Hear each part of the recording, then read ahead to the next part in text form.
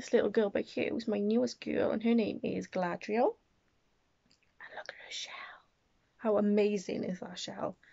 So she's another Margie, and she's actually Arcacatina, Marginata, Egregia, whereas my other one's Rovums. So anyone that knows me knows that I'm a massive Lord of the Rings fan. Can you see this? Yeah, so I've got Frodo and Sam so far. I wanted to call them Naz and Ghoul, but my youngest kid did not understand what that meant, so they're sticking with Frodo and Sam. And this one is Galadriel. So we had too many boys in this house. It was a bit of a sausage fest, so yeah, we needed a girl, and this is my girl. And she is the prettiest little girl in the world. Look at that little shell. And she's super, super active as well, which is great. As soon as we had her, I opened up the box and she was like straight out, whereas the other ones, whenever I had them, they'd be cutched up for ages afterwards. But no, she wanted to come and see her mama.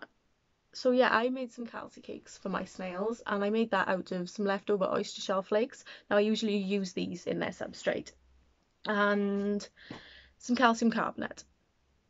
I was going to show you where I made them into, because I made them into little molds, and I used little mice, like the little white chocolate mice you used to get when you were kids, and his head come off, so I can't really show you him, but he was a cute little mouse. And I also made some little love hearts too. See? Yeah, so these snails, when they're first born, they eat their shell, and they do this, obviously it's full of calcium, and it helps them to strengthen their shell as soon as they're born, and obviously gives them a little bit of a reserve. So after that, then they're going to have to source out their calcium supply externally.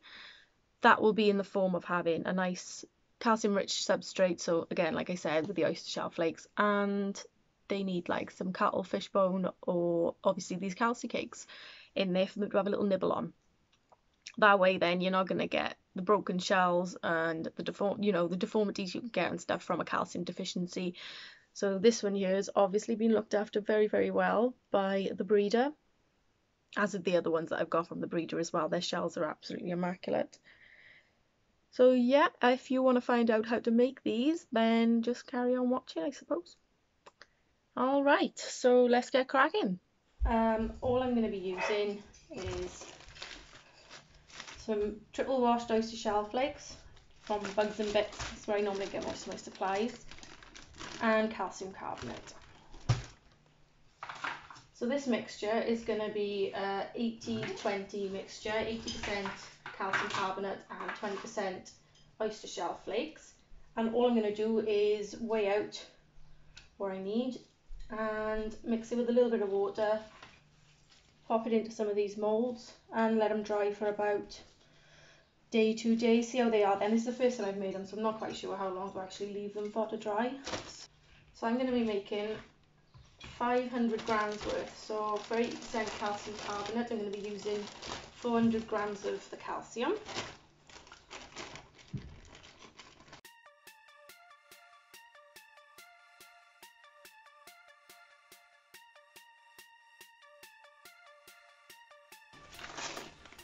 And 100 grams of the triple washed oyster shell flakes.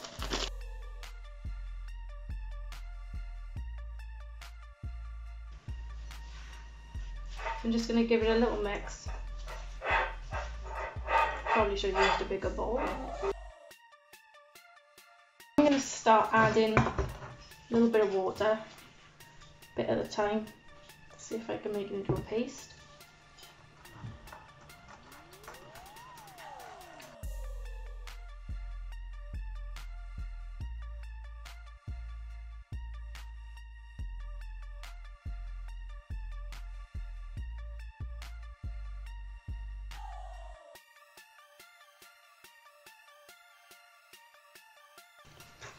I think that might be okay.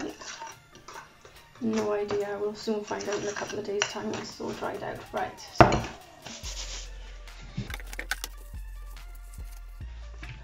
got these ones and these ones. So I'm just going to pop it in the mould.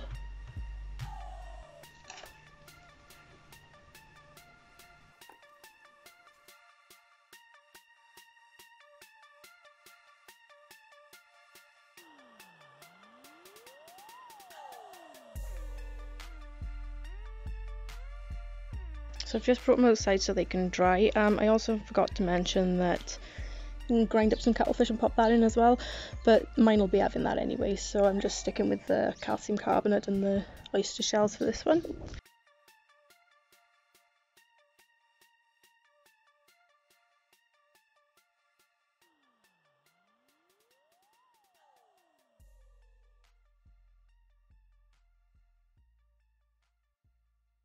So yeah, if you are enjoying these little videos that I'm putting up, I know they're only African land snail based at the moment, but I've also got a mantis, and I've got some more mantises coming, and I want to try and make a little video for them, and also obviously my fish. But I've been holding back on that because I'm pretty crap when it comes to filming the fish tanks.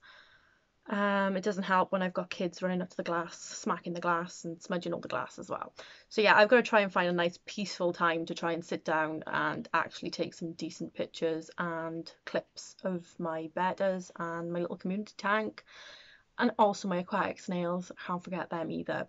So I also wanted to say a massive thank you to everyone that actually bothered to watch my first video, as bad as it was. But yeah, thanks to like all 200 odd of you, I'm blessed. Thank you so much. Yeah, and things should get better the more I do this. It's quite hard to picture the, you know, the people that you're supposed to be interacting with, the people who are watching your videos. So yeah, anyway, I'm just trying to get used to that. So please bear with me, and yeah, thanks for the support, basically. So like I said, if you are enjoying these and you'd like to see some more in the coming months, then please subscribe, I suppose. And yeah, definitely head over to my Instagram because that's where I seem to be a lot more active at the moment. I've got so many pictures of my snails on there, and I'm actually losing a couple of followers, I think, because I've got so many pictures of snails. It's probably because I've got them like sliming all up my neck and stuff, but there we are. Like it or lump it. I will give you a little sneak peek, I think, of my mantis enclosure. He's a little bit small at the moment, so I haven't popped him in here. That's it. So what I'm planning on doing with this is it can kind of get out through here, so I'm gonna hot glue some fine insect mesh on like the roof of there, and I'm gonna take a panel. These look like they just easily slip out, so I'm gonna take one of these panels off. That's all gonna be insect mesh as well, and just make sure there's no, like, there's a little gap running along here. I'm gonna have to do something with that. Add in some substrate, and his little hygrometer. And yeah, that's going to be for my spiny flower mantis. I've got some more coming as well, so I'm desperately trying to find an orchid, but that's proving quite difficult at the moment. And I'm just going to grab probably a ghost mantis as well.